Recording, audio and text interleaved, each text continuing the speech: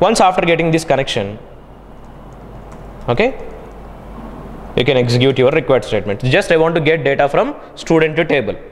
Okay, I know the table name, but I don't know the column names and number of fields, and I don't know the data types. If you don't know, what you should do, create statement. Create statement will provide us one statement object. Once after getting this statement, call statement dot execute query method. Select a star from student 007. There is one table student 007, but I don't know the column names. So if you don't know, what you should do, this execute query will return us what? It will return us result set. Once after getting this result set, without knowing column names, without knowing data types, how you can fetch data?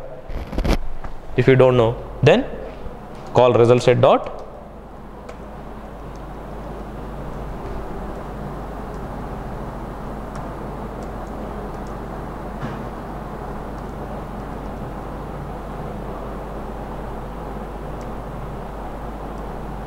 call metadata method, get metadata. This get metadata method will return us result set metadata return type. Okay, result set metadata RMD.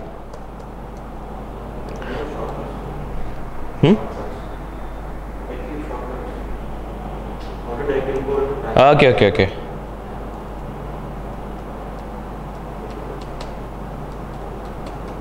Just what you should do, once after, if you have an object reference, when you call object reference dot, just call dot, automatically it will populate all the possible methods here.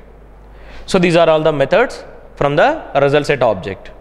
So you can choose your required methods, or else you can type keyword get. If you call all the possible getter methods, it will show here.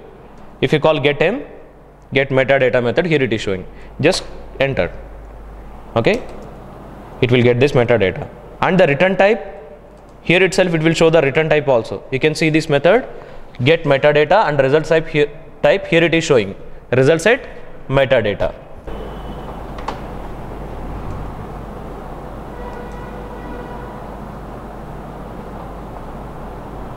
Sorry, yes. So here it will show the return type.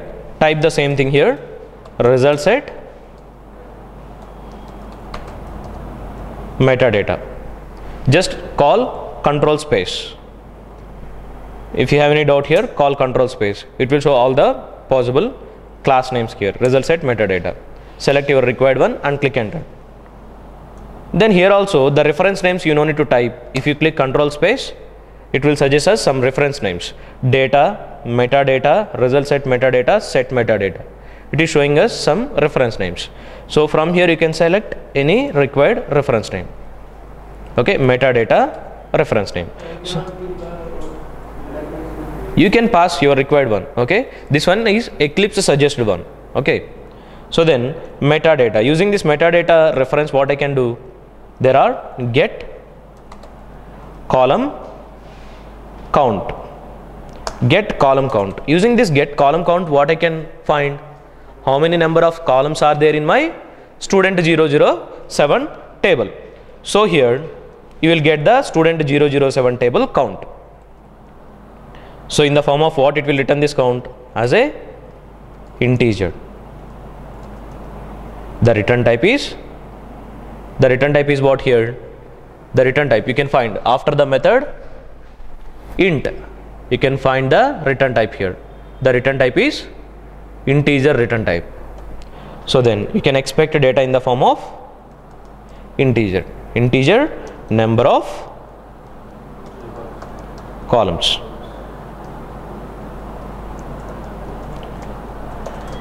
Yeah, now print that number of columns. Run this application. It is showing there are 4 columns in student 007 table. Okay, so 4 columns means I can expect 4 records from database. Row 1, I mean column 1, column 2, column 3, column 4. 4 columns data I can expect. But which data types those are? You need to know the data types. So then for int I equal to 1 to I less than 5, or else I less than or equal to 4, up to I less than or equal to 4 and I plus plus. You can call here metadata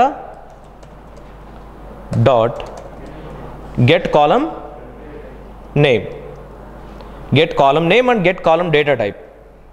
So you can call get column name of 1, pass index 1, then pass I, then it will return column names, string column name. Always names in the form of string only it will return. So which column name it is? System.out.println column number, column number, print I and column name, comma column name.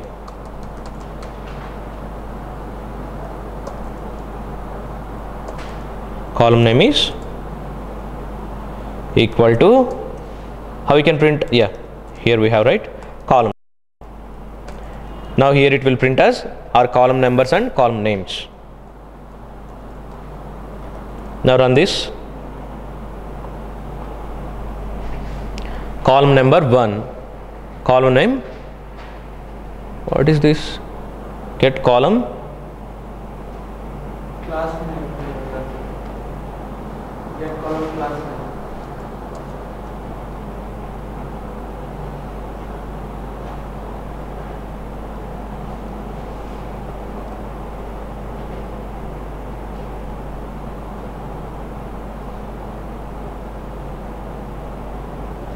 Get column name. The method we should use get column name. Yeah, run this. Then column names are, the first column is ID, then second column here it is showing address, the next email, the next name. There are 4 columns: ID, address, email and name in student 007 table. So now open command prompt and verify.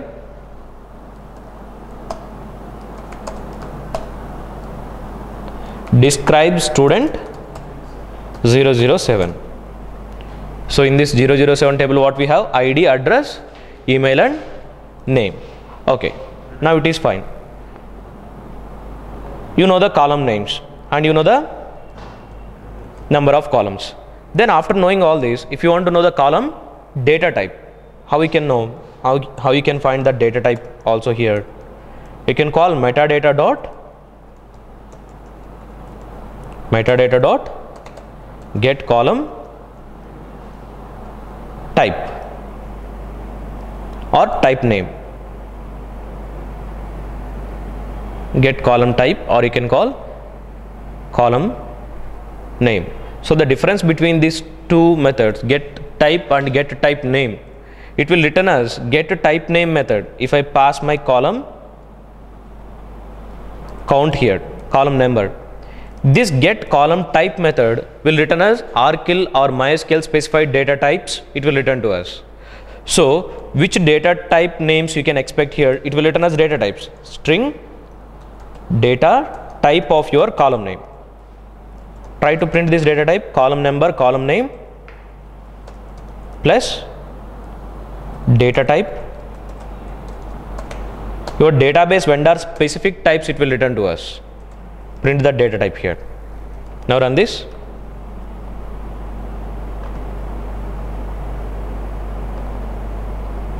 Column number 1 it is ID and the data type is number. Column 2 is address and the data type varchar. The next varchar, the next varchar.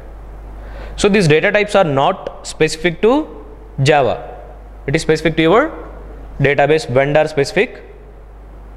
Okay, vendor specific data types. So if it is a MySQL, you can expect here int varchar varchar varchar. If it is rkill, it is returning number varchar 2 varchar 2 varchar 2. Okay.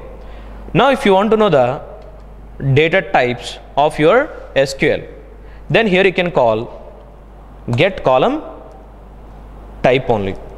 If you call get column type, if you call get column type method by giving I, The return type of this get column type is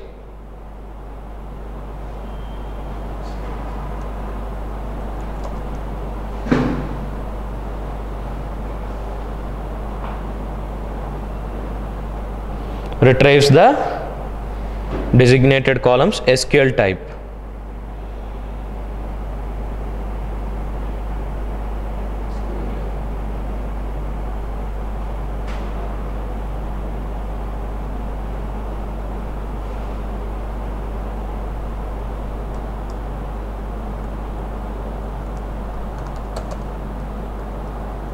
But the return type here it is showing, okay, column type.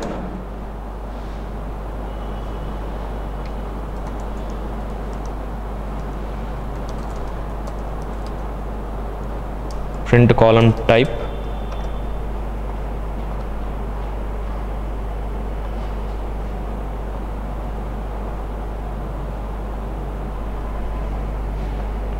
What is this column type 12, column type 2?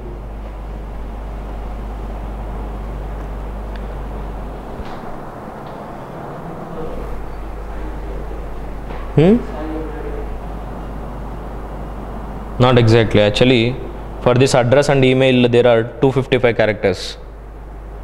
See from the arkill, varchar to 255, 255, 255.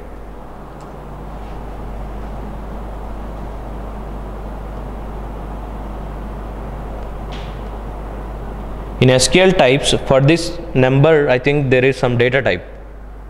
If we pass this number to SQL types may return. So I think by using SQL types class, you may get data type here. You may need to get data type by using SQL types. There is one types class. Types dot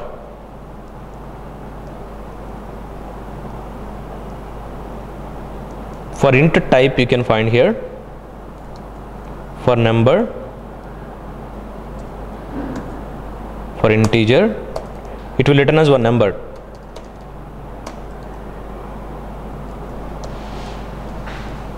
So by using this types class for integer, I am trying to finding one number here. So the number is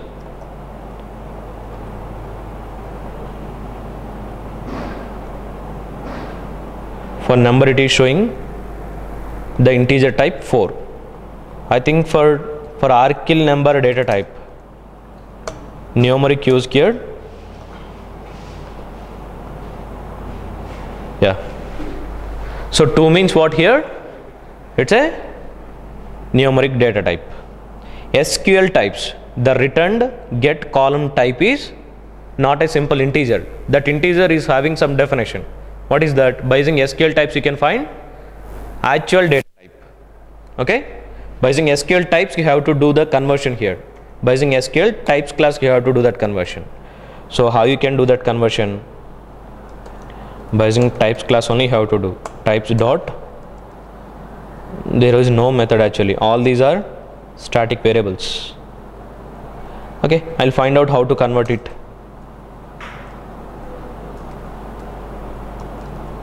Anyways, once after knowing data types and column numbers, then you can fetch data from database, right?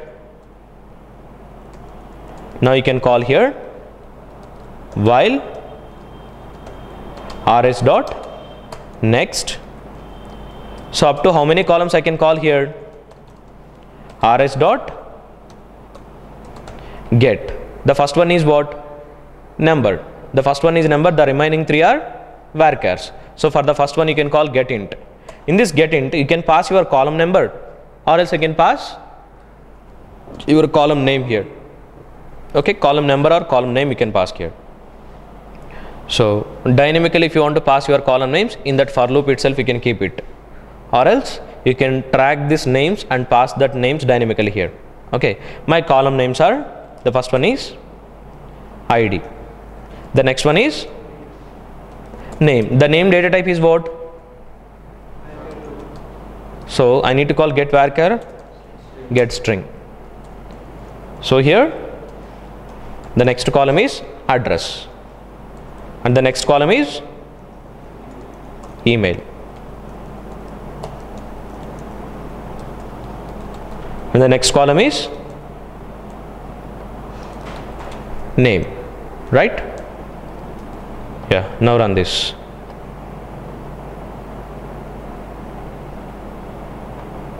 Finally, here is ID, address, name and email. So without knowing your column, number of columns and column data types also, you can fetch data dynamically here by knowing that column names and the column count. Okay. Okay, anyways, so here by using which driver we are trying to connecting? Type 2 driver. Okay, in this case here instead of giving localhost, you can pass your IP address. So how we can find IP address? Go through command prompt, IP config.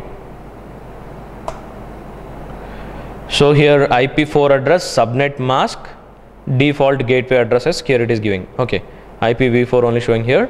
So this is my IPv4 address, 192.168.1.8. Copy this IP address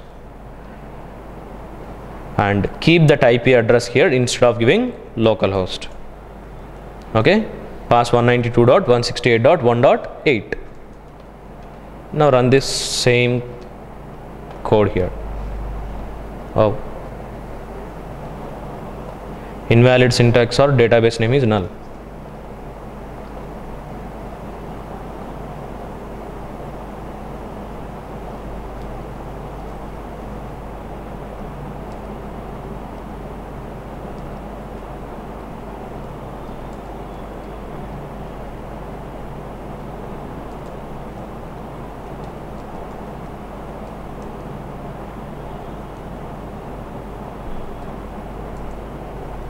One 127.0.0.1.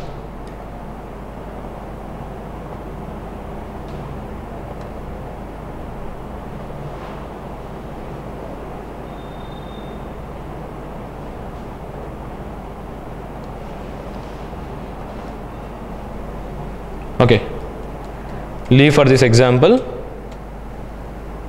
give localhost.